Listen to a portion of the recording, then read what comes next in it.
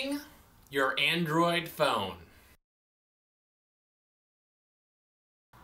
So for a couple of days, I was actually mildly jealous of the new iPhone 4G.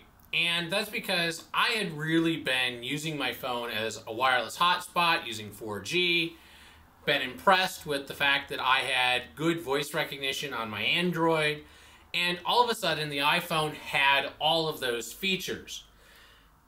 And then I upgraded to Gingerbread.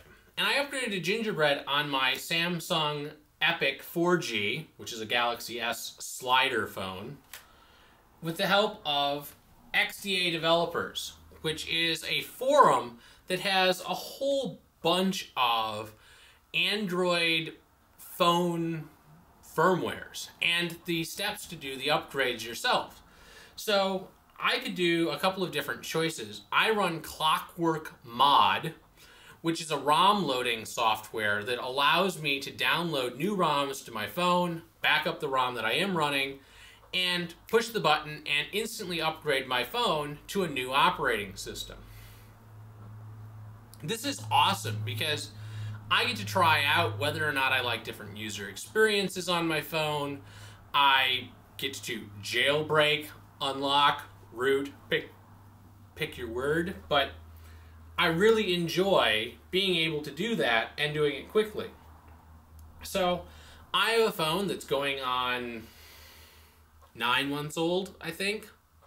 Maybe it's older than that. Maybe a year? I don't know. It's Epic 4G, so it's been out for a while.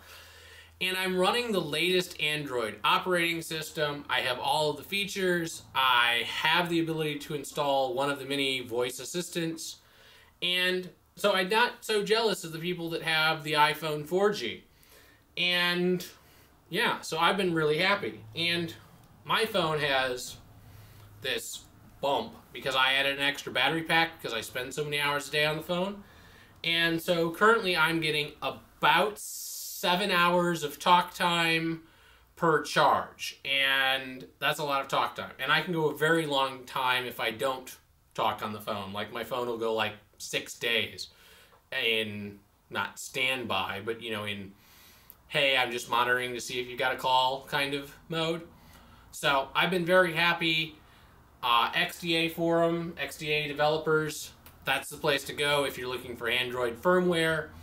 Be prepared, some of the hacks that you need to get started can be a little scary. Odin is not the friendliest software if you're running one of the Samsungs.